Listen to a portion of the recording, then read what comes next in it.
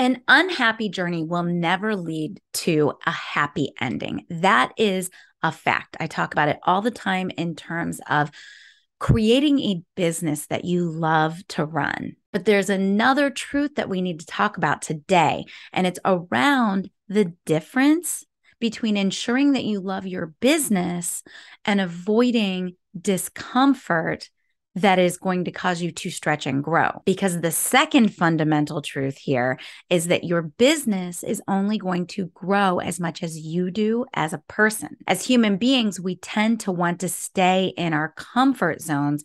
And so we look for ways to avoid discomfort. And sometimes we use the excuse of that happy journey in order to stay in the comfort zone. My show today is entitled, It's Not Convenient, Comfortable, or Intuitive. Get over it. And it's all about the difference between building a company that you love and disempowering yourself with thoughts of comfort, convenience, and logic. All right. So YouTube, 3 p.m. today. I will see you there.